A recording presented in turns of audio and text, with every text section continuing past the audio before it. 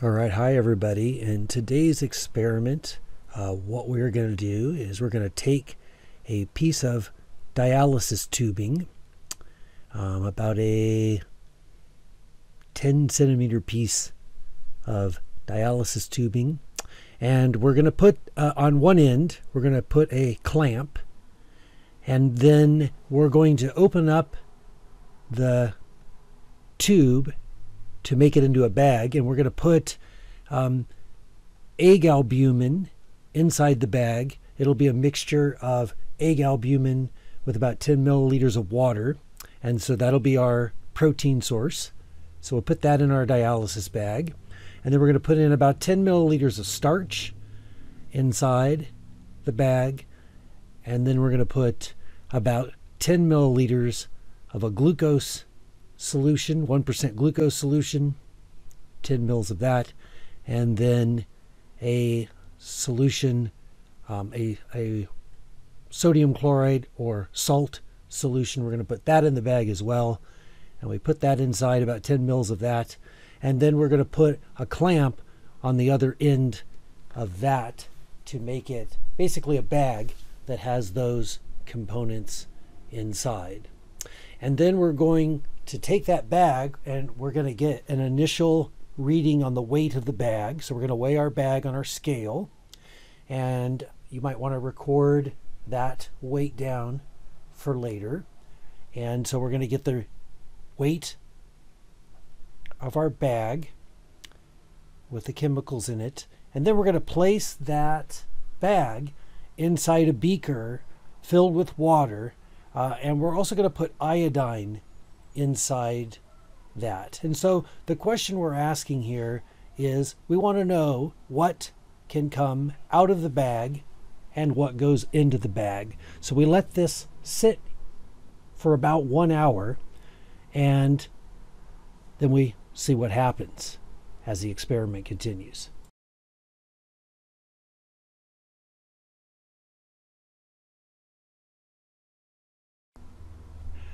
So while that's doing its thing, doing its magic, if you will, let's go over the test results for positive test results for the reagents. And so there's two here that we have not done yet. And so let me show you what a positive salt test looks like, and let me show you what a positive protein test looks like.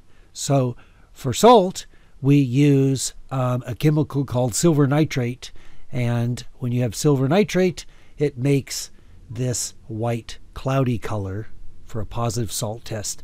And for protein, we're going to use these protein test strips, which change color based on the concentration of protein.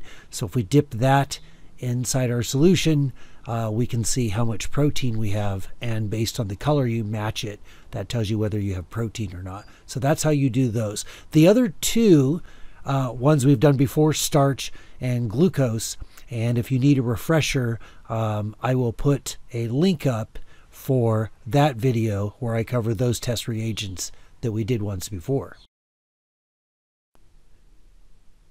Okay, so back to our dialysis bag in our beaker. To speed things up, I'm going to increase the video speed by 15 times so that we can get to the results quicker. So we're going to speed the video up, but notice, if you will, in the bag, it's interesting to notice that the bag, and this is important for one of the results, you'll notice that the bag is turning sort of a dark color, a dark blue or dark purple color, dark black, whatever you want. So you can see this sort of change in the color of the bag, and that color change is on the inside of the bag, and that is important as one of the results that we'll get to here in a second. One of the first things we're going to need to do is we're going to need to weigh the bag. So let's get the weight of our bag now.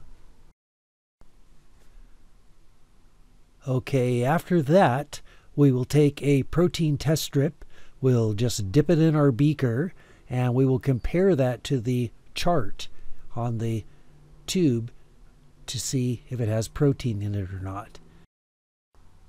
Okay, now we'll take a sample from the beaker to see if the other chemicals came out. So we take a sample from the beaker, and we're going to first test for starch. So we put some iodine in, and that's our result there. Okay, so now we're going to test for salt. So we take another sample from our beaker because we're trying to see if the salt came out of the bag. So we take a sample from the beaker, and this time, like before, we're going to use silver nitrate to test for the presence of salt. So I put my silver nitrate in, and there's my result there. Silver nitrate is toxic and corrosive, so it requires special disposal. So we put it in a hazardous waste container, whereas the other materials simply go down the drain typically. So our last test is for glucose. So once again, we take a sample, and this time we use Benedict's solution to test for glucose. And you might remember that this one requires heating up.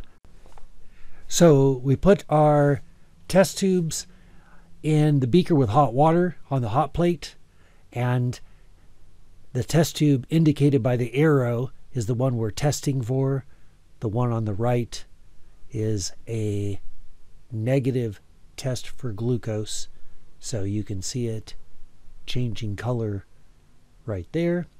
And so that is our glucose test. And then once again, here are all the results together, so you can see the starch, the salt, and the glucose test and the protein test all in one spot.